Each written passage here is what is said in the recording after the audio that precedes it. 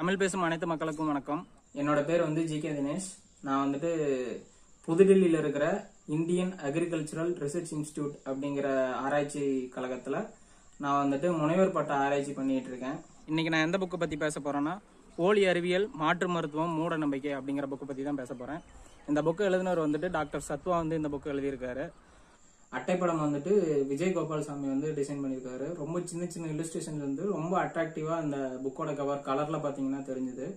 நான் கிண்டல்ல காமிக்கிறதுனால black and ஒயிட்ல இருக்கு. உண்மையில பாத்தீங்கன்னா டாக்டர் அவரோட பேருக்கு ஏத்த மாதிரி புத்தருடைய சிந்தனைகளை ரொம்ப எளிமையா அந்த புத்தகத்துல கொண்டு போய் சேர்த்திருக்காரு.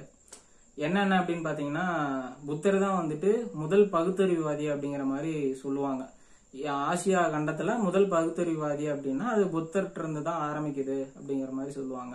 இந்த புத்தகத்துல ஒரு கட்டுரை வரும், மூட நம்பிக்கை ஏன் வருது அப்படிங்கிற மாதிரி. அந்த கட்டுரையில புத்தருடைய கான்செப்டை அப்படியே உள்டாவாக்கி ரொம்ப எளிமையா 2 பாயிண்ட்ல சொல்லிடுவாரு. என்ன அப்படின்னு பாத்தீங்கன்னா, நல்ல செல்வம் படைச்சு நல்ல வாழ்வு வாழ்ற மனுஷனுக்கு வர ஆவல்னாலையும், அதே மாதிரி நோய் தீர்த்து ஒரு மனிதன் வாழணும் அப்படிங்கிற அவ்வானாலையும் தான் மூட நம்பிக்கைங்கிறது உருவாகுது அப்படின்னு ரொம்ப எளிமையா 2 வரியில சொல்லிட்டு போயிடுவாரு. இந்த மாதிரி ரொம்ப அட்ராக்டிவான விஷயங்களை இந்த புத்தகம் ஃபுல்லாமே பேசியிருக்காரு. வாங்க புத்தகத்துக்குள்ள போகலாம். இந்த புக்கை பத்தி சொல்லணும் அப்படின்னா, ரொம்பவே ஸ்டார்டிங்ல இருந்து எண்டிங் வரைக்கும் ரொம்ப விறுவிறுப்பா போகக்கூடிய ஒரு புக்கு. காரணம் என்னன்னு பாத்தீங்கன்னா, எல்லாமே ஒரு டைம் லைனா எழுதியிருக்காங்க. நம்ம டாக்டர் பாத்தீங்கன்னா முதல்ல ஆரம்பிக்கிறதே ஜீன்ல இருந்து அப்படிதான் ஆரம்பிப்பாரு. அந்த ஆரம்பிக்கிற ஒரு விதமே பாத்தீங்கன்னா ஒரு இன்ட்ரெஸ்டிங் நம்ம கிரியேட் பண்ணிடுது. அதே மாதிரி அறிவியல் என்ன சாதனை பண்ணுச்சு அப்படின்னு கேட்பாங்க. நம்மளோட ஆயுட்காலத்தை ரொம்ப இன்க்ரீஸ் பண்ணதே அறிவியல் தான். உதாரணத்துக்கு பாத்தீங்கன்னா 1947ல 31 வயசா இருந்த சராசரி ஆயுட்காலம் 2015ல 62 உயர்ந்திருக்கு. இது மிக முக்கியமான காரணம் பாத்தீங்கன்னா அறிவியல் தான். சமீபத்துல ஒரு சித்த மருத்துவர் கேஸ்ல மாட்டி இப்ப அரெஸ்ட்ல இருக்காப்ல. அவரை பத்தி நிறைய பொருளிகள் கிளப்பிட்டு இருக்காங்க. ஆக்சுவலா அவரே ஒரு பொருளை தான் கிளப்பினாரு. அவரை பத்தி கிளப்பின பொருள் என்னன்னா, அவரு தான் இருக்கிறதுலே மிகச்சிறந்த மருத்துவர், தமிழர் பாரம்பரியத்தையே காப்பாற்ற வந்தாரு அப்படிங்கிற மாதிரியான பொருள்களை கிளப்பிட்டு இருக்காங்க. ஆனா அது 100க்கு 100 பொய்யான ஒரு விஷயம் தான். காரணம் என்னன்னு பாத்தீங்கன்னா, நான் ஒரு அக்ரி கிராஜுவேட், ரிசர்ச் ஸ்காலரா இருக்கேன். IRI நியூ டெல்லியில ரிசர்ச் ஸ்காலரா நான் இருக்கேன். அவர் பாத்தீங்கன்னா இந்த நம்ம ஊர்ல கிடைக்கிற மோரிஸ் வாழைப்பழத்தை மரபணு செய்யப்பட்ட வாழைப்பழம் அப்படிங்கிற மாதிரி ஒரு போலியான ஒரு பரப்புரையை செஞ்சுட்டு இருந்தாரு. இது கிட்டத்தட்ட 2 வருஷத்துக்கு முன்னாடி நடந்த ஒரு விஷயம். நாங்க லேர்ன் அக்ரிகல்ச்சர் அப்படின்னு சொல்லிட்டு ஒரு யூடியூப் டீம் வச்சிருக்கோம். அந்த டீம் வழியா நாங்க அவர் சொன்னது பொய் அப்படின்னு சொல்லி நிரூபிச்சு ஒரு வீடியோ போட்டிருந்தோம். அதன் மூலியமா எங்களுக்கு நல்ல ஒரு மக்கள்கிட்ட நல்ல ஒரு பெயர் கிடைச்சது. அதே சமயத்தில் நிறைய பேர் திட்டவும் செஞ்சாங்க. அப்பதான் தெரிஞ்சது எந்த அளவுக்கு நம்மளோட அறிவியல் மக்கள்கிட்ட போய் சேர்ந்துருக்கு அப்படின்னு சொல்லி. ஏன்னா முழுக்க முழுக்க இன்னுமே மூட நம்பிக்கையாவே தான் இருந்துட்டு இருக்காங்க. இந்தியாவில் காட்டன் ஜிஎம் இருக்கு. அதை தவிர வேற எந்த கிராப்புமே ஜிஎம்ங்கிறது கிடையவே கிடையாது. ஆனா அவர் மோரிஸ் பனானா ஜிஎம்ல தான் உருவாக்குறாங்கன்னு சொன்னோன்னே அத்தனை பேரும் நம்புனாங்க. நாங்க அதை எதிர்த்து அறிவியல் பூர்வமா பதில் போட்டோன்னையும் எங்களை எல்லாரும் திட்ட ஆரம்பிச்சிட்டாங்க. அந்த அளவுக்கு தான் நம்ம நாட்டில் அறிவியல் இருக்கு. இப்படிப்பட்டவங்கள்ட்ட தான் இப்படி ஒரு புக்கை எழுதியிருக்காரு. ஆனா மிக மிக தேவையான ஒரு புக்கு தான். இப்படிப்பட்டவங்களுக்காகவே எழுதப்பட்ட ஒரு புத்தகம் இது. அதனால என்னன்னா, இந்த மாதிரி போலி சித்தர்கள், போலி ஹீலர்கள் எல்லாத்தையும் அம்பலப்படுத்துவது தான் இன்றைய காலத்தின் தேவை. அதை வச்சு ஒரு கட்டுரை நம்ம டாக்டர் எழுதியிருக்காப்புல. அதே மாதிரியே ஒரு புத்தகம் அல்லது ஒரு சினிமா, ஒரு விஷயத்த நீங்க பேசுறீங்கன்னாவே அதுக்கு உண்டான வரலாறை வச்சு தொடங்குறது தான் ஒரு நல்ல ஒரு படைப்பாளனுக்கோ அல்லது நல்ல ஒரு ஆராய்ச்சியாளனுக்கோ அழகு. டாக்டர் இந்த புக் எழுதின் மூலயமா ஆராய்ச்சியாளராக இருந்த ஒருத்தர் படைப்பாளராகவும் ஆயிருக்காரு. காரணம் என்னன்னு பார்த்தீங்கன்னா, இந்த புத்தகத்தினுடைய தொடக்கமே அந்த ஜீன் பற்றி அறிமுகம் கொடுத்ததுக்கு அப்புறம் வரலாறுக்கு வந்துடுறாரு. நோய்கள் எது எதெல்லாம் பரவுறது, எது எதெல்லாம் பரவாது, எது எதெல்லாம் கம்யூனிகபிள் டிசீஸ், எது எதெல்லாம் நான் கம்யூனிகபிள் டிசீஸ்ன்னு சொல்லிட்டு சொல்றாப்புல. அடுத்து பார்த்தீங்கன்னா, அறிவியல் எப்படி பிறந்தது, அந்த அறிவியல் எந்த மாதிரி வளர்ச்சி அடைந்ததுன்னு சொல்லிட்டு ஒரு கட்டுரை. அதுவும் ரொம்ப முக்கியமான ஒரு கட்டுரையா நான் பாக்குறேன். ஏன்னா அறிவியலினுடைய தொடக்கங்கிறது எல்லாரும் அப்பையில இருந்தே அறிவியல் இருக்கு, முன்னாடியே நம்ம முன்னோர்கள் முட்டாள்கள் இல்லையே அப்படிங்கிற மாதிரிலாம் சொல்லி பரப்புரை செஞ்சுட்டு இருக்காங்க. ஈவன் நம்ம தலைவர்களுமே அந்த பரப்புரையில ரொம்ப அதிகமாக தீவிரமாக பண்ணிகிட்டு இருக்காங்க. அந்த மாதிரியான விஷயங்கள் எல்லாத்தையும் பார்த்தீங்கன்னா இந்த கட்டுரை வந்து உடைக்குது. காரணம் என்ன அப்படின்னு பார்த்தீங்கன்னா, உண்மையான அறிவியல்ங்கிறது எதுலேருந்து தொடங்குது அப்படின்னு சொல்லிட்டு இந்த கட்டுரை நமக்கு முன்வைக்குது. அதே மாதிரி நம்ம மக்கள் தொடர்ந்து இந்த சயின்டிஃபிக் மெடிசனை வந்து மாடர்ன் சயின்டிஃபிக் மெடிசனை மக்கள் வந்துட்டு இங்கிலீஷ் மெடிசன்னே சொல்லிட்டு இருக்காங்க. உண்மையாலுமே இந்த இங்கிலீஷ் மெடிசனுக்கும் இந்த மாடர்ன் சயின்டிஃபிக் மெடிசனுக்கும் எந்த விதமான சம்பந்தமும் இல்லைன்னு சொல்லிட்டு ஒரு கட்டுரை எழுதியிருக்காரு. அடுத்து பொது சுகாதாரம் வந்துட்டு எந்த அளவுக்கு முன்னேறிச்சு, அதுவும் நம்ம நாடு பார்த்தீங்கன்னா ரொம்ப வந்துட்டு ஒரு மக்கள் தொகை அதிகமாக இருக்கிற நாடு. அந்த நாட்டில் வந்துட்டு ஒரு பொது சுகாதாரங்கிறது எப்படி இருந்து எப்படி வளர்ந்தது, அதில் வந்துட்டு எவ்வளோ சிக்கல்கள் இருந்தது, ஒவ்வொருத்தங்கள்ட்டையும் போயிட்டு வந்துட்டு எவ்வளோ கஷ்டப்பட்டு இந்த அறிவியல் ரீதியான மருத்துவ முறைகளை கொண்டு போய் சேர்த்தாங்க அப்படிங்கிற மாதிரி விஷயம்லாம் ஒரு கட்டுரையில் வந்து எழுதியிருக்காரு. அதே மாதிரியே காலங்காலமாக பார்த்தீங்கன்னா நம்ம உடலுக்கே வந்துட்டு எல்லாத்தையும் தீர்க்கிற கெப்பாசிட்டி இருக்குது அப்படிங்கிற மாதிரியான விஷயங்கள் வந்து தொடர்ந்து பரப்பிக்கிட்டு இருக்காங்க. அது எந்த அளவுக்கு உண்மை அப்படின்னு சொல்லிட்டு ஒரு கட்டுரை எழுதியிருக்காரு. அந்த கட்டுரையோட பேர் உடல் வந்து நோயை தீர்த்து கொள்ளுமா தானே தீர்த்து கொள்ளுமா அப்படிங்கிற மாதிரியான ஒரு கட்டுரை. அந்த கட்டுரையும் வந்து கண்டிப்பாக படிக்க வேண்டும். ஏன்னா உடல் வந்துட்டு ஒரு மிகப்பெரிய ஒரு விஷயம். காரணம் என்ன அப்படின்னு பார்த்தீங்கன்னா, ஒரு கம்ப்யூட்டரில் வந்துட்டு ஒரு ஃபால்ட் வந்துருச்சு, ஒரு மொபைல் ஒரு ஃபால்ட் வந்துருச்சுனாவே அதை பற்றி தெரிஞ்சவங்க, அதில் நிபுணத்துவம் இருக்கவங்க மட்டும்தான் அதை வந்து சரி பண்ண முடியும். ஆனால் இங்கே நம்ம ஊரில் தான் பார்த்தீங்கன்னா அந்த உடல் இயங்கல் பற்றி எதுவுமே தெரியாமல், ஒரு மருந்துனா அது எப்படி இயங்கும்னு தெரியாமல் போகிற போக்கில் வந்துட்டு 10-50 ரூபா அடிச்சுட்டு போகிறது நம்ம ஊர் மக்களுக்கு ரொம்ப பழக்கமாகி போச்சு. அந்த மாதிரியான விஷயங்கள் எல்லாத்தையும் பார்த்தீங்கன்னா இந்த கட்டுரை வந்து சொல்லுது. அடுத்து பார்த்தீங்கன்னா ஒரு கட்டுரை இயற்கை நன்று செயற்கை மோசமா அப்படிங்கிற ஒரு கட்டுரை. அந்த கட்டுரையில் பார்த்தீங்கன்னா இயற்கைனா என்ன செயற்கைனா என்ன அப்படிங்கிற ஒரு பெரிய டிபேட்டபிள் டாபிக் வந்துட்டு ரொம்ப ஈஸியாக 2-3 பக்கத்தில் வந்துட்டு சொல்லிட்டு போயிட்டாரு. நான் வந்து அக்ரி கிராஜுவேட் அப்படிங்கறதுனால இந்த இயற்கை செயற்கை அப்படிங்கிற விஷயங்கள் வந்துட்டு முன்கூட்டியே எனக்கு வந்து தெரிஞ்ச விஷயம்தான். ஏன்னா இங்க வந்துட்டு இயற்கைங்கிறதுக்கு எந்த விதமான ஒரு ஆதாரமுமே கிடையாது. காரணம் என்னன்னா, நம்ம மனித இனம் வந்துட்டு நாகரிகம் அடைஞ்சதுக்கு அப்புறம் நிறைய விஷயங்களை வந்துட்டு மாத்திடுச்சு. இயற்கைன்னு ஒண்ணு கிடையவே கிடையாது. அந்த வார்த்தையை வச்சு எந்த அளவுக்கு வியாபாரம் நடக்குது அப்படிங்கறத அக்ரிகல்ச்சர்ல நல்லாவே தெரிஞ்சுக்கலாம். அதை பத்தி கூட ஒரு கட்டுரை வந்து பின்னாடி எழுதியிருக்கிறாரு. அதை பத்தி பின்னாடி நான் பேசுறேன். அதே மாதிரி அந்த இயற்கை நன்று செயற்கை மோசமா அப்படிங்கிற ஒரு டாபிக்ல பாத்தீங்கன்னா அந்த வீகனிசம் வந்து எந்த அளவுக்கு ஆபத்தானது அப்படிங்கிற மாதிரி லைட்டா அப்படி சொல்லியிருக்காரு. உண்மையில பாத்தீங்கன்னா வீகனிசம் வந்துட்டு உலக அளவுல கொஞ்சம் பிரபலம் ஆகிட்டு வருது. காரணம் என்ன அப்படின்னு பாத்தீங்கன்னா, இந்த மாதிரி ஒரு போலியான மேல்பூச்சி இருக்கிற வார்த்தை தான்.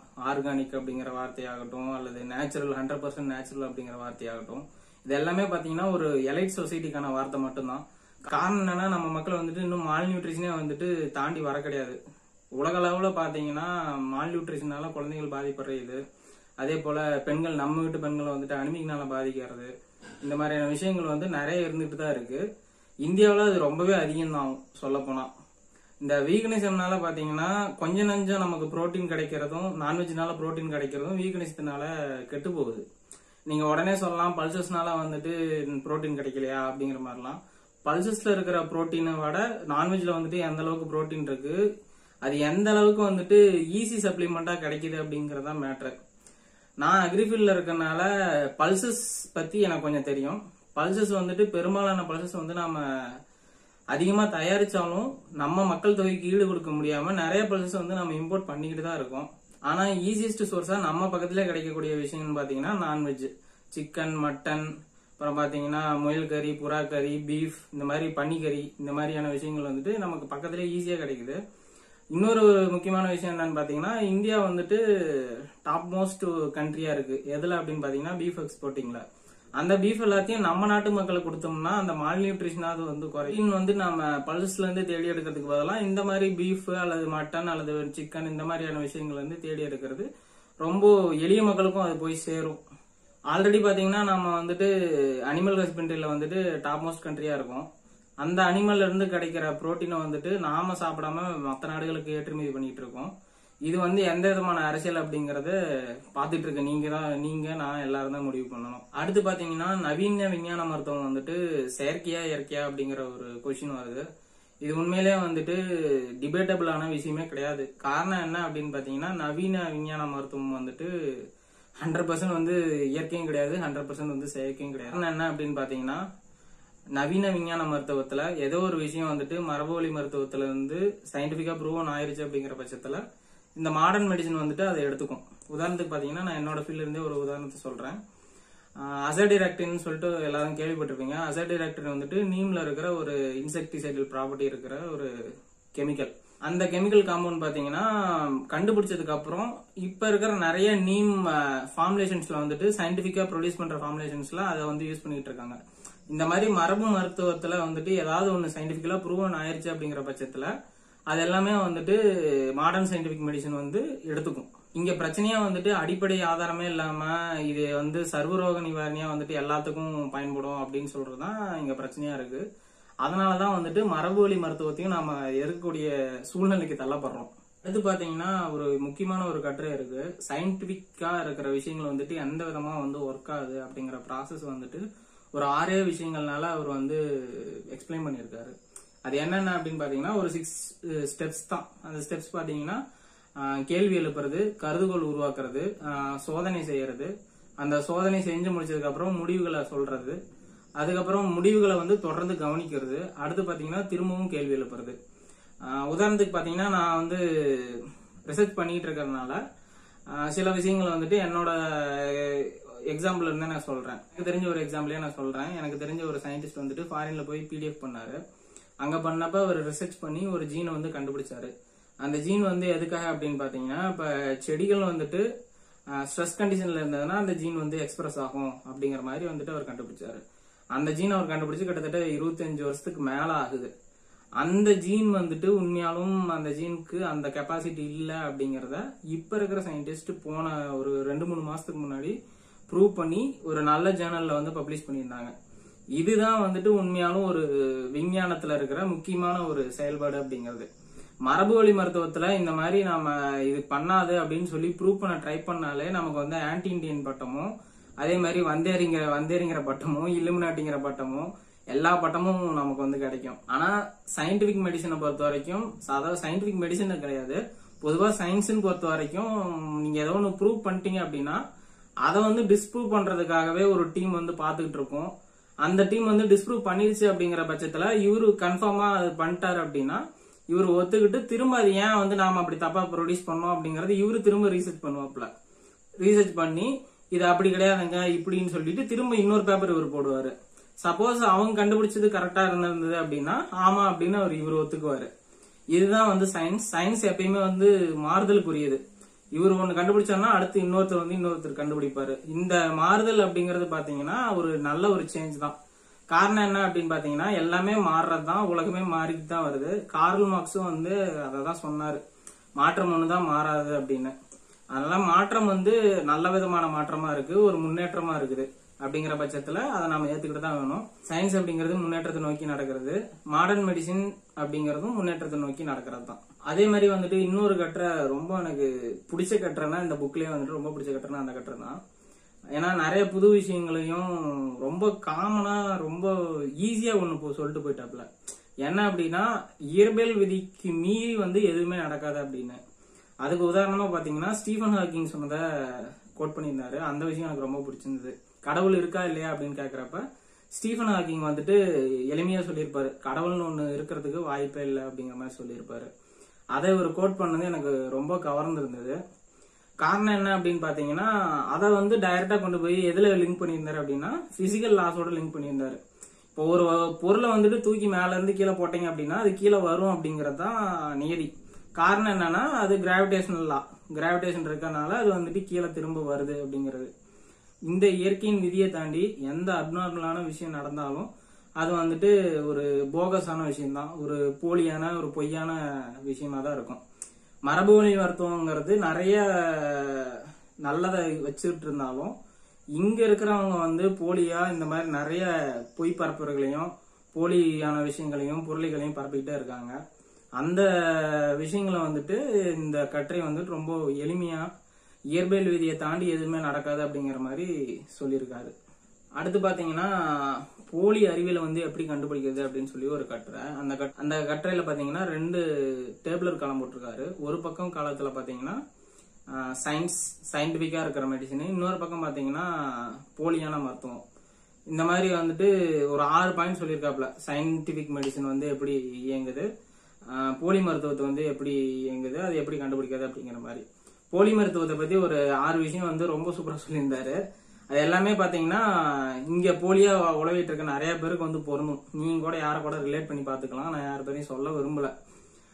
இப்ப ரீசெண்டா அரெஸ்ட் ஆன சித்தராகட்டும், அல்லது வீட்லயே வந்து பிரசவம் பாருங்க அப்படின்னு சொல்லி அரெஸ்ட் ஆன ஹீலர் ஆகட்டும், நீங்க அதுக்கப்புறம் வேக்சின் எதிர்ப்பு இயக்கம், நீங்க யாரை வேணாலும் லிங்க் பண்ணிக்கலாம். இந்த 6 விஷயத்த யோசிச்சு பாருங்க. ஈவன் நம்ம மூலிகை பெட்ரோல் பார்ட்டி கூட நீங்க நினைச்சு பாத்துக்கலாம். இந்த 6 விஷயம் என்ன அப்படின்னு பாத்தீங்கன்னா, முடிவை சொல்லிட்டு வந்து ஆராய்ச்சி பண்றது.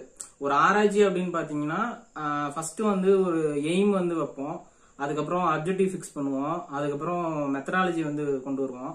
அந்த மெத்தடாலஜி பண்ணதுக்கு அப்புறம் தான் ரிசல்ட் அப்படிங்கறது கொண்டு வருவோம். ஆனா இந்த போலி அறிவியல் அல்லது போலி மருத்துவம் அப்படின்னு பாத்தீங்கன்னா அது முன்கூட்டியே ரிசல்ட் சொல்லிடும். சொல்லிட்டு தான் வந்துட்டு இயங்கவே ஆரம்பிக்கும். எனக்கு இதுதான் வரும், நான் இப்படிதான் போவேன் அப்படின்னு போறது வந்துட்டு போலி அறிவியல் அப்படிங்கிற மாதிரி சொல்லியிருக்காப்ல. அடுத்து பாத்தீங்கன்னா அடுத்த பாயிண்ட் தெளிவு இல்லாம இருக்கிறது, குழப்பமா ஏதோ ஒரு விஷயத்த சொல்றது. உதாரணத்துக்கு நீங்க பாத்தீங்கன்னா அந்த மூலிகை பெட்ரோல் பார்ட்டி வந்துட்டு LMESல வந்து இன்டர்வியூ கொடுத்தப்ப சொல்லியிருந்தாப்ல. என்ன சொல்லியிருந்தாங்கன்னா, நீங்க வந்துட்டு எல்லாத்தையும் மாத்துறீங்க, இந்தியா வல்லரசு ஆகிறத வந்து நீங்க இந்த பைய திறந்தன் மூலியமா தடுத்துட்டீங்க அப்படின்னு நிறைய விஷயங்களை சொன்னாப்புல. அடுத்து இன்னும் குழப்பமா கொண்டு போய் என்னன்னாரு, இந்த மூலிகை குச்சி தான் வந்துட்டு எல்லாத்தையும் பண்ணுது அப்படிங்கிற மாதிரி சொல்லிட்டு இருந்தாப்புல. இந்த மாதிரி குழப்பமா தெளிவே இல்லாம வந்துட்டு பேசுறது எல்லாமே போலி அறிவியலின் கீழே தான் வரும் அப்படின்னு சொல்லியிருக்காப்புல. இது பாத்தீங்கன்னா இன்னொன்னு விஷயம் என்ன சொல்லியிருந்தாருன்னா, சக ஆராய்ச்சியாளர்கிட்ட அதை பகிர வந்து மறுக்கிறது. இப்ப LMESலயே பாத்தீங்கன்னா அவர் வந்துட்டு என்ன நீங்க உண்மையா பண்றீங்க அப்படின்னு சொல்லிட்டு கேட்டப்ப அவரு சொல்ல மறுத்துருவாரு. இந்த மாதிரியான விஷயங்கள் எல்லாம் பாத்தீங்கன்னா ஒரு சந்தேகத்துக்கு தான் கொண்டு போகும். சப்போஸ் நீங்க வந்து ஒரிஜினலா நீங்க பண்ணிருந்தீங்க, சயின்டிபிக்கா பண்றீங்க அப்படின்னா அது லாபடி தான் போகும். அப்படி லாபடி போகிறப்ப நீங்க இன்னொருத்தவங்கள்ட்ட சொல்றதுக்கு தயங்கவே தேவையில்ல. ஏன்னா நான் பண்ணாலும் அது அப்படித்தான் இருக்கும், அவரு பண்ணாலும் அப்படித்தான் இருக்கும், இன்னொருத்தர் பண்ணாலும் அப்படித்தான் இருக்கும். இந்த போலி வேரியல்ல ஒரு முக்கியமான பிரச்சனை என்ன அப்படின்னு பாத்தீங்கன்னா, எதுலயுமே வந்து ஸ்டாண்டர்டைசேஷன்ங்கிறது கிடையாது. காரணம் என்ன அப்படின்னு பாத்தீங்கன்னா, அது எதுக்குமே வந்துட்டு ப்ராப்பரான ஒரு குவான்டிட்டியோ அல்லது ப்ராப்பரான ப்ரொசீஜரோ கிடையாது. அவர் சொல்ல நீங்க பண்ணீங்கனாலும் அவரோட கைப்பக்குவங்கிறது வேற மாதிரி இருக்கும், உங்களோட கைப்பக்குவங்கிறது வேற மாதிரி இருக்கும். நீங்க ஒண்ணும் இல்ல, ஒரு குழம்பு விஷயமா எடுத்துங்க, குழம்பையும் அதே மாதிரி தான் பண்ணுவாங்க. இவங்க போடுற இன்கிரீடியன்ட்டே அவங்க போட்டாலும் அவங்க போடுற செய்யற மாதிரியான சுவை வந்துட்டு இவங்க பண்ற போறாது. அதே மாதிரிதான் சித்த மருத்துவத்திலையும் இவரும் வந்துட்டு 10 கிராம் திப்பிலி போடுறாரு அப்படின்னா அவரும் 10 கிராம் திப்பிலி போட்டு ஒரு கஷாயத்தை பண்றாருன்னு வைங்க. அதே மருத்துவ குணம் இதுக்கு அதுக்கும் வந்துட்டு சம்பந்தம் இல்லாம இருக்கும். இதுல இருக்கிற மருத்துவ குணம் அதுல இருக்கும் அப்படின்னு சொல்ல முடியாது. காரணம் என்னன்னு பாத்தீங்கன்னா இந்த மாதிரி ஸ்டாண்டர்டைஸ் இல்லாம போறதுதான். அடுத்து பாத்தீங்கன்னா போலி அறிவியல்ல புதுசா ஏதோ ஒரு விஷயம் வந்தாலும் அதை வந்து ஒத்துக்க மாட்டாங்க. அது ஏன் வந்துச்சுன்னு ஆராய்ச்சி பண்ண மாட்டாங்க. இது என்னோட இதுல வரவே வராது, இது வந்து பண்ணது ஏதோ செய்வனை வச்சுட்டாங்க, சூனிய வச்சுட்டாங்கன்னு கிளப்புறது. இந்த மாதிரியான பொய் விஷயங்கள் எல்லாத்தையும் கொண்டதான் போலி அறிவியல் அப்படின்னு சொல்லிட்டு சொல்றாப்ல. அடுத்து பாத்தீங்கன்னா ஒரு விஷயம் வந்துட்டு எல்லையற்ற ஆற்றல் இருக்கிறது அப்படிங்கிற மாதிரி சொல்றாரு. இன்னும் சொல்ல போனா பாத்தீங்கன்னா போலி அறிவியல்ல தான் வந்துட்டு இந்த மாதிரி எல்லையற்ற தன்மைகள்லாம் நிறைய இருக்கும்.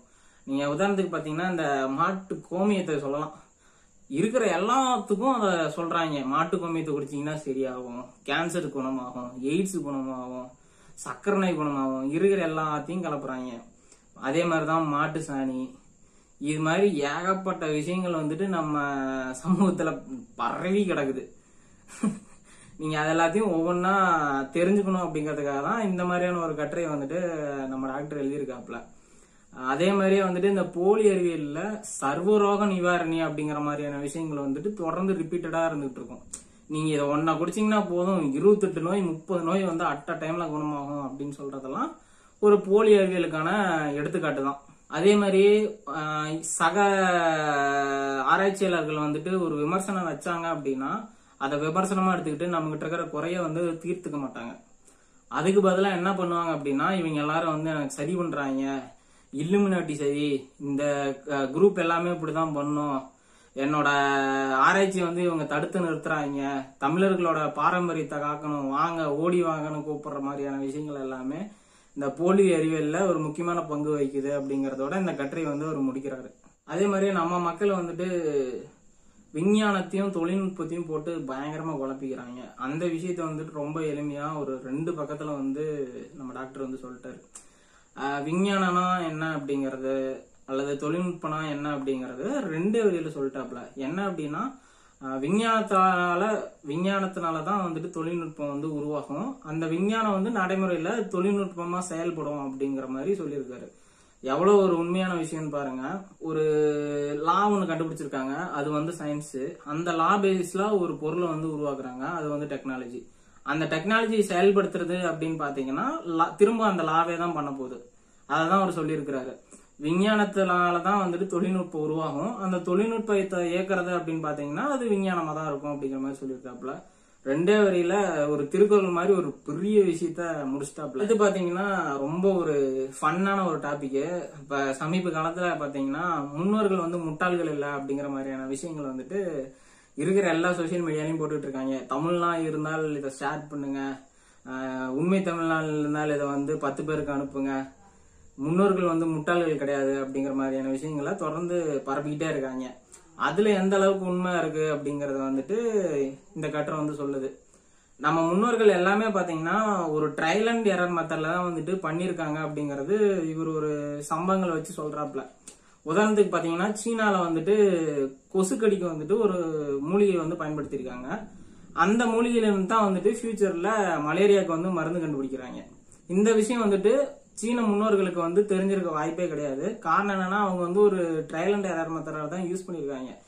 ஒவ்வொரு மூலிகையும் அவங்க கொடுத்து பார்த்திருக்காங்க, இது சரியாகுது அப்படின்னு சொல்லிட்டு இதை வந்துட்டு வச்சிருக்காங்க. ஒரு சில விஷயங்கள் எல்லாத்தையும் தூக்கி போட்டாங்க. இந்த விஷயத்த வச்சுக்கிட்டு நம்ம ஆளுங்க முன்னோர் வந்து அப்பயே கண்டுபிடிச்சிட்டாங்க, அவங்க எல்லாம் அறிவாளிங்க, நாம தான் எல்லாம் கூமட்டை ஆயிட்டோம், இங்க இருக்கிற எஜுகேஷன் சிஸ்டம் தான் வந்து எல்லாத்தையும் யோசிக்க விடாம தடுக்குது, எல்லாத்தையும் கேனைன் ஆக்கிருச்சு அப்படிங்கிற மாதிரியான விஷயங்களை வந்து தொடர்ந்து பரப்பிக்கிட்டே இருக்காங்க. ஆனா உண்மை என்ன அப்படின்னு பாத்தீங்கன்னா முன்னோர்கள் எவனுக்குமே வந்து சரியான இயங்குதல் அறிவுங்கிறதே கிடையாது.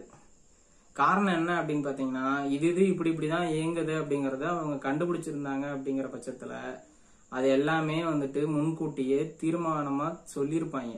அப்படி எதுவுமே இவங்க சொல்ல கிடையாது.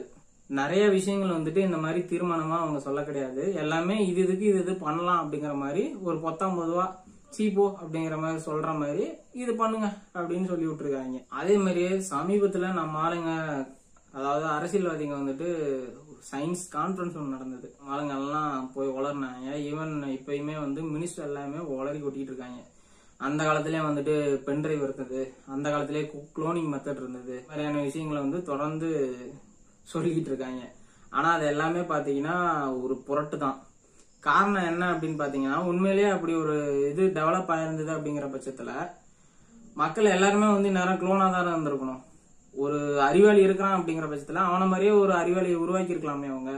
ஏன் அப்படி யாரையும் உருவாக்க கிடையாது. நான் சொன்ன விஷயத்த எல்லாமே பாத்தீங்கன்னா டாக்டர் வந்துட்டு ஒரு கட்டுரையில எழுதியிருக்காரு. அந்த கட்டுரையோட பேர் பாத்தீங்கன்னா பின்னோக்கி செல்வதுதான் விஞ்ஞானமா அப்படிங்கிற கட்டுரையில அவர் சொல்லியிருக்காப்ல. நம்மளை ஆட்சி செய்யற ஆட்சியாளர்களே இப்படி வந்து பொய் பரப்புரையை கிளப்பி விட்டுட்டு இருக்கிறப்ப நம்ம மக்கள்கிட்ட எப்படி விஞ்ஞானத்தை எதிர்பார்க்கறதுங்கிறத நினைச்சாலே எனக்கு பெரிய அதிர்ச்சியா இருக்குது. அடுத்துதான் வராங்க நம்ம குரூப் கான்ஸ்பிரசி தியரி பேசுறவங்க. இந்த கான்ஸ்பிரசி தியரி பேசுறவங்களை பத்தி ஒரு பெரிய கட்டுரையை நம்ம டாக்டர் வந்து எழுதியிருக்காப்ல. கட்டுரையோட பேர் பாத்தீங்கன்னா மாஸ் ஹிஸ்டீரியா அல்லது கூட்டு மனப்பிறழ்வு. ரொம்ப அழகான ஒரு தமிழ் வார்த்தையை வந்துட்டு வச்சு எழுதியிருக்காப்ல இந்த கட்டுரைய.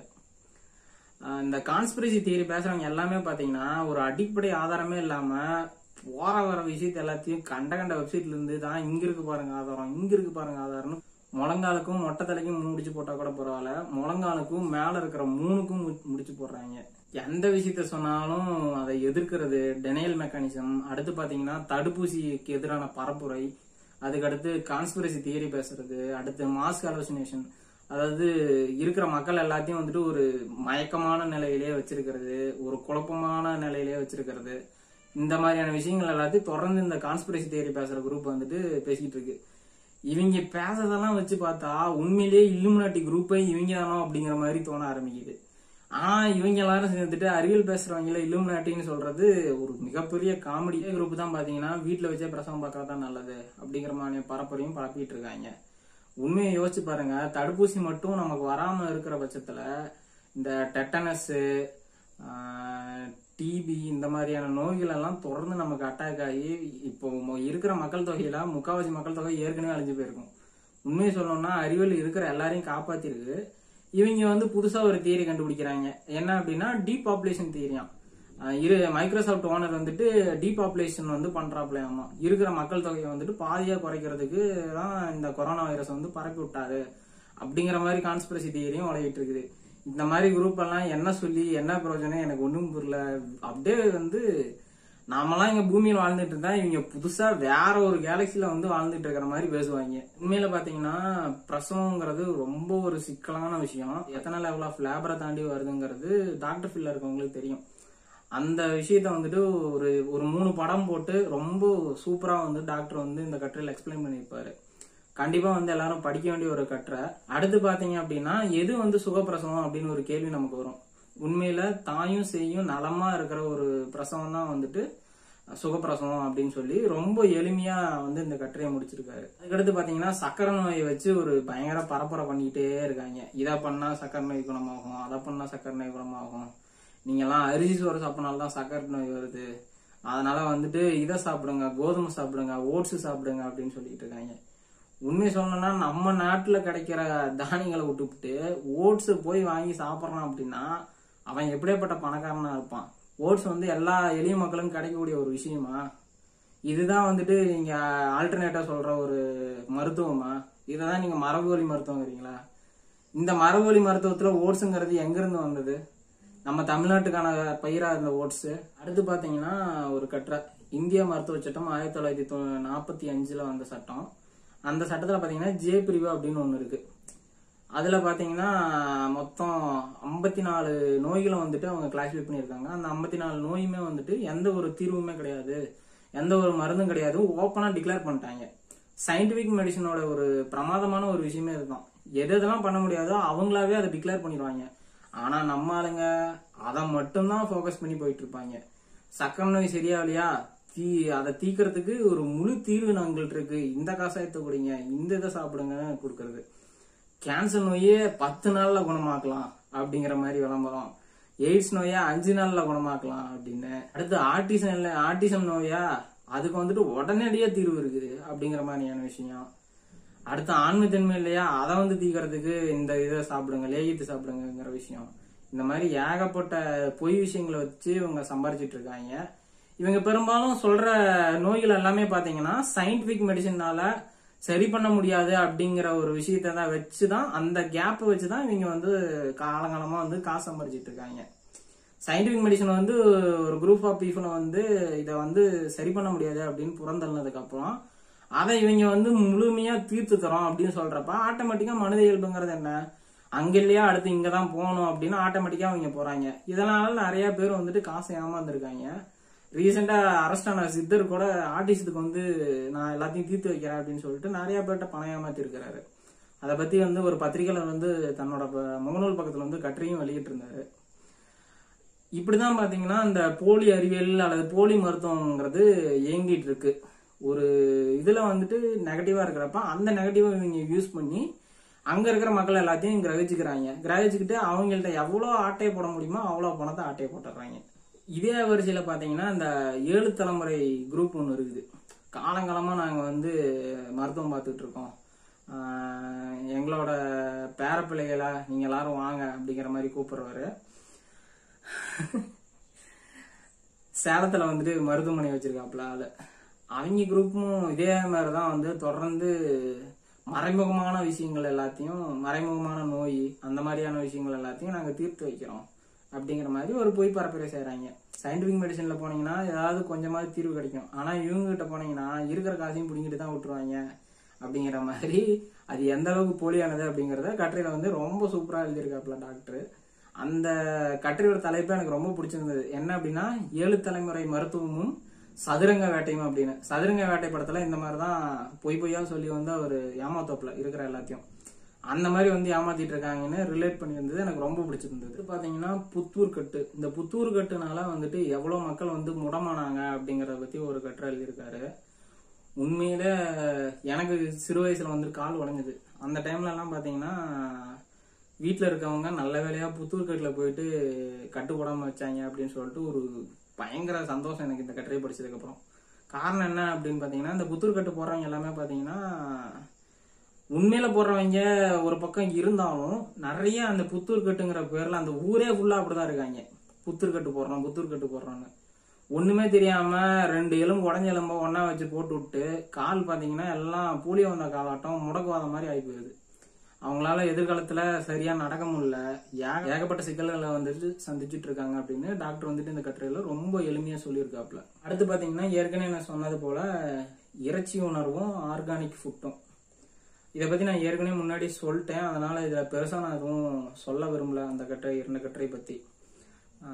இறைச்சி உணவு வந்துட்டு தொடர்ந்து இங்க இருக்கிற எலைட் குரூப் வந்துட்டு இறைச்சி உணவே சாப்பிடாதீங்க, அது அதை பண்ணீங்கன்னா அது வந்துட்டு நீங்க அங்க அந்த விலங்குகளுக்கு பண்ற வன்மம் அப்படிங்கிற மாதிரியான விஷயங்களை வந்து தொடர்ந்து பண்ணிட்டு இருக்காங்க.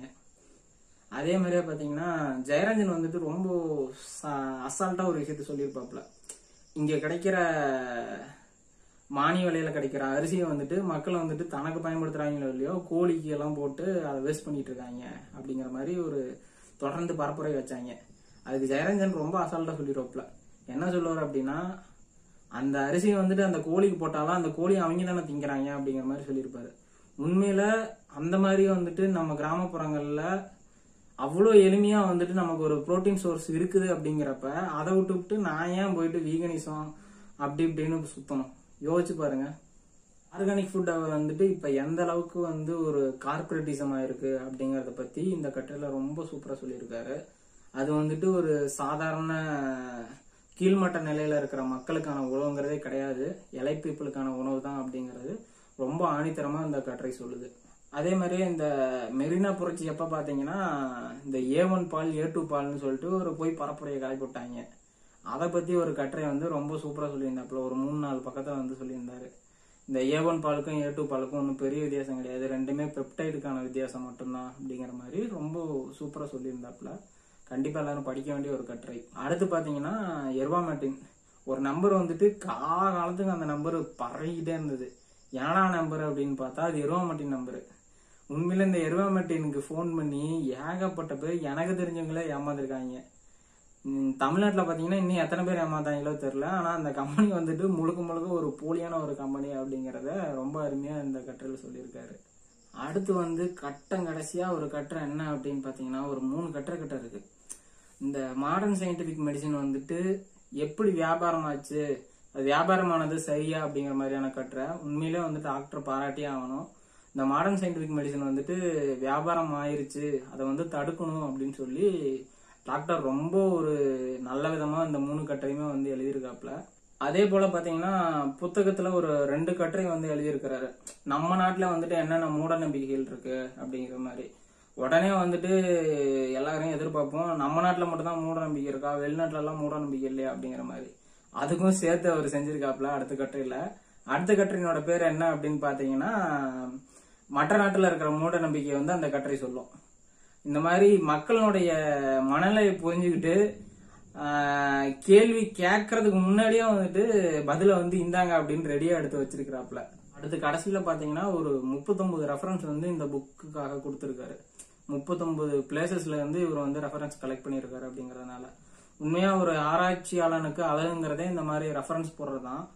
புக்கே பாத்தீங்கன்னா கிட்டத்தட்ட ஒரு பிரிண்டடா போடுறப்ப ஒரு 40 பக்கம் வந்திருக்கும். 40ல இருந்து ஒரு 50 பக்கம் வந்திருக்கும்னு நினைக்கிறேன். எனக்கு தெரிஞ்சு அவ்வளவுதான் தோணுது.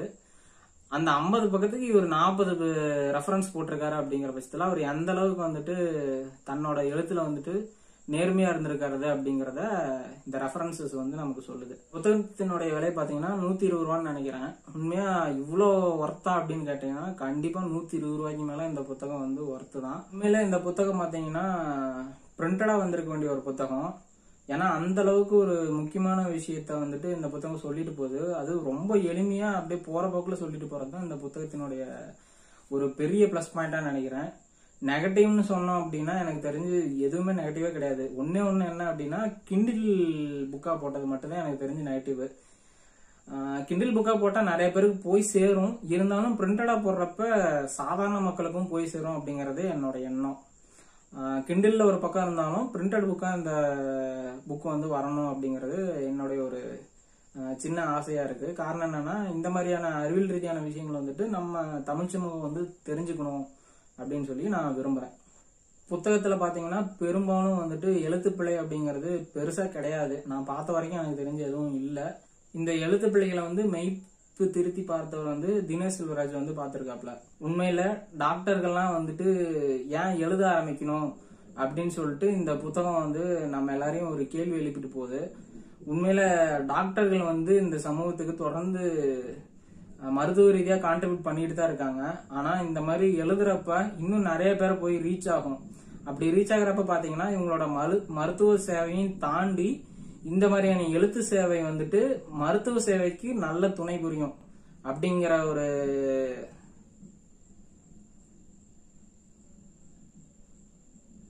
அதனால தொடர்ந்து மருத்துவர்கள் வந்து இந்த மாதிரி நல்ல அறிவியல் தன்மை உள்ள புத்தகங்களா எழுதணும் அப்படின்னு சொல்லி கேட்டுக்கிறேன். கிண்டில் வாங்கினதுக்கு அப்புறம் கிண்டில் புத்தகங்களை வந்துட்டு நிறைய படிக்க ஆரம்பிச்சேன். கிண்டில் அன்லிமிட்டெட் அக்கௌண்ட் ஒன்று வச்சிருந்தேன். அதுல வந்து பாத்தீங்கன்னா கிண்டில் அன்லிமிட்டெட்ல என்ன புக்ஸ் கிடைச்சதோ எல்லாமே புக்கையும் ஒரு சரமாரியா ஒரு கோத்ரூ பண்ணியாச்சு. கோத்ரூ பண்ணதுல எனக்கு வந்த புத்தகங்கள்ல ஒரு 5-6 புத்தகங்கள்ல இந்த புத்தகத்தை பத்தி பேசினா தமிழ் சமூகத்துக்கு ஒரு நல்ல ஒரு விஷயத்தையும் கொண்டு போய் சேர்க்கிற மாதிரி இருக்கும் அப்படிங்கிற காரணத்தினால இந்த புத்தகத்தை வந்து நான் எடுத்து பேசினேன். பெரியார் வந்துட்டு ரொம்ப அழகா சொல்லுவாரு, நான் சொல்றத வந்து நீங்க அப்படியே முழுசா ஏத்துக்கணும் அப்படிங்கறது கிடையாது, அதை ஆராய்ச்சி பண்ணி பாருங்க அப்படிங்கிற மாதிரி. புத்தரும் அதே தான் சொன்னாரு. நான் சொல்றத அப்படியே ஏத்துக்காதீங்க, உங்களுக்கு தோன்றத நீங்க பகுத்தறிவோட ஆராய்ஞ்சு செய்யுங்க அப்படின்னு சொன்னாரு. அந்த மாதிரி இந்த புக்ல இருக்கிறத நாம எல்லாரும் கண்டிப்பா ஏத்துக்கணும் அப்படிங்கறது கிடையாது. நீங்க ஆராய்ச்சி செஞ்சு உங்க சுய சிந்தனைய வச்சு இந்த புத்தகத்தை படிங்க. படிக்கிறப்ப கண்டிப்பா நீங்க அறிவியல் பக்கம் தான் சாய்வீங்க. அந்த திசை தான் வந்து சரியான திசை. அதனால தொடர்ந்து அறிவியல் பேசுங்க, அறிவியலை படிங்க, அறிவியலை பரப்புங்க. அறிவியல் தான் வெல்லும். நன்றி. அதனால இந்த வீடியோ பிடிச்சிருந்தது அப்படின்னா லைக் பண்ணுங்க, கமெண்ட் பண்ணுங்க, ஷேர் பண்ணுங்க. 4 பேத்துக்கு நல்ல விஷயத்தை கொண்டு போய் சேருங்க. மிக்க நன்றி.